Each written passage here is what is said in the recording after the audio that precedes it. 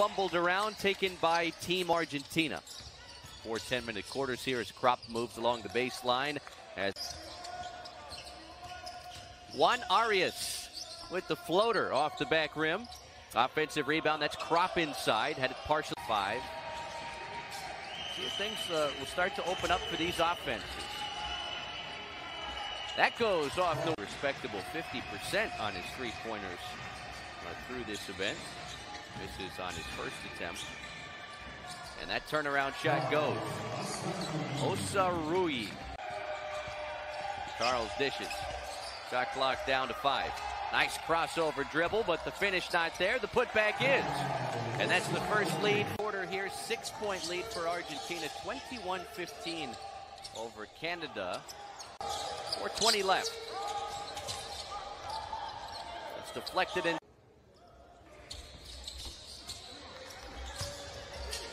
Does finally miss, but it leads to an offensive rebound and a putback. Outside, and Argentina is back in front.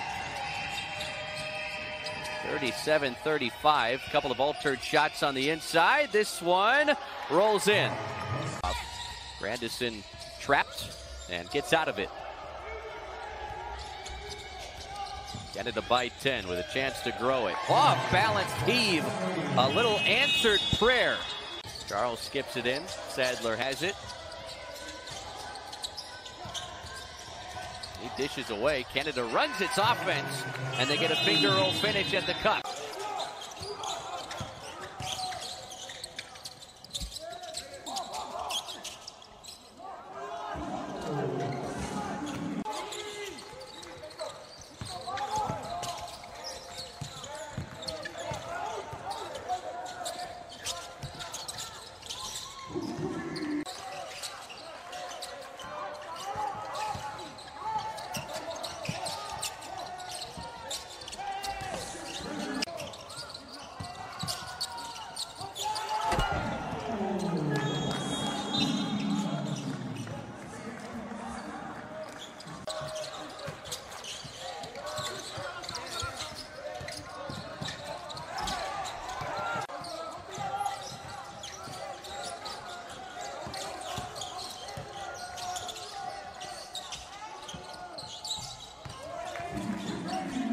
Gets it blocked.